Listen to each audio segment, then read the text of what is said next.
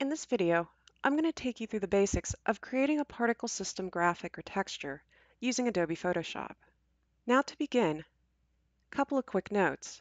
This process can be used depending on which game engine you're working with, either Unity or Unreal, but for this demonstration, I'm going to prepare a graphic that will be pulled into Unity. To start with, I'm going to go ahead and click on Create New. Now, some of the options here. For the preset, I'm going to call this Particle Texture. Again, depending on how large you want the particle systems to be, I'd keep it small. I like to go at 500 by 500, but we could even go a little smaller. An important thing to note though, especially with Photoshop, is it will remember the last file size type that you were working with. So for instance, even though my drop-down menu says pixels here, you need to double check this. If you are working in anything like inches, points, or picas, you need to make sure you come in and check that you're working in pixels. Likewise, because I'm working with monitor resolutions, I'm going to keep this pretty low here, especially too since it's a particle system, to 72 ppi. The last thing you want to pay attention to though is under the background contents, make sure you choose transparency. Unity and Unreal both have ways whenever you convert a texture into a material for a particle system that it can remove the background for you. I'm going to go ahead now and choose Create. So here's my working environment. As you can see, if I draw your attention down to the right-hand side where the layer is, I have a single layer 1 with the checkerboard, which again, the checkerboard in these types of programs means transparency, that there's not actually anything there. I'm now ready to come in and start designing a particle system. You have a lot of different tools in Photoshop available to you, such as shapes or paints, paint brushes, etc. For this demonstration though, you're going to want to locate your rectangle tool. And if you click and hold over it, it's going to bring up something called the Custom Shape tool.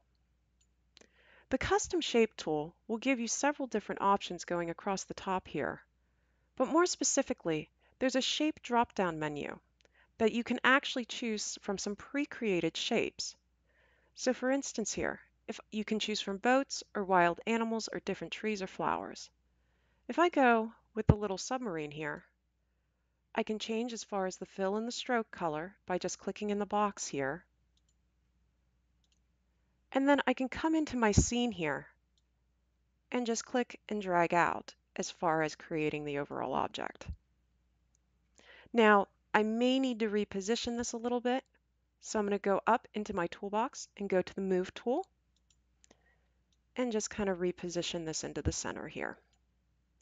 You can add other effects as you please as far as the overall layout is concerned, but let's go ahead here and get this ready for export. The first thing you're going to do is under the File drop-down menu, you're going to choose Export. You could choose Quick Export as PNG, but I am going to choose Export As, just so you can see that window.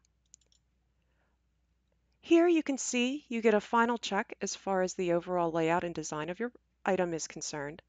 Notice the transparency is checked. It's showing you as far as the image size, width and height and the scale. So I'm pretty much good to go here. So I'm going to go ahead and select to export. Now, a couple of notes here. Depending on how your computer is set up, it might want to save to documents or desktop. I would strongly advise you if you are preparing this particle texture to be used in one of your projects in a game engine. If you already have the project made, I would encourage you to locate that project and just save the PNG directly in there. So for instance here, I'm using a Unity project, so I'm going to go ahead and select Unity, locate my project here, and go into that Assets folder.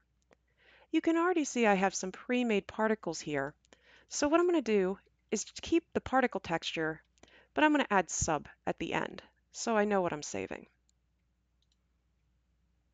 The only other item that I would suggest you do is also save a PSD in the same location. It's important to save a working version of your file that in case whenever you pull it into the game engine, you realize that it's not what you want or you have to make changes, you'll want to have that original file. So for that, what I'm going to do is I'm going to choose File and then Save As. Now, one nice thing about Photoshop is based on where I saved my PNG, it's making the assumption that I'd also like to save the working file or the PSD in the same location. so I don't have to go through and re-navigate to the assets folder in my project. And so now I can maybe change this to particle texture working. It's going to ask you about maximizing compatibility between Photoshop versions, and you can just tell it OK. At this point now, you've created your assets and you're now ready to go into your game engine and start creating your particle system.